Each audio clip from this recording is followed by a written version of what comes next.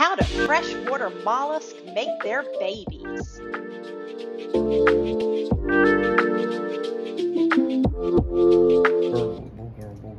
Girl.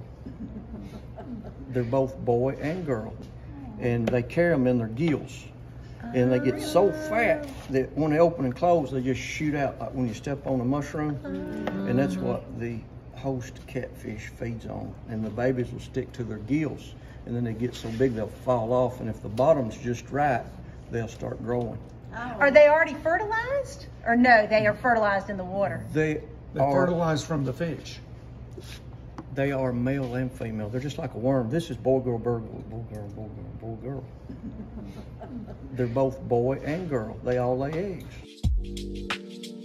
And so they lay eggs, but they're already fertilized eggs. Well, they self-fertilize themselves. Get out of town. And they live in the gill of the fish to get his bloodstream, to give him the kickstart. Yeah. Okay. That's cool. Alrighty.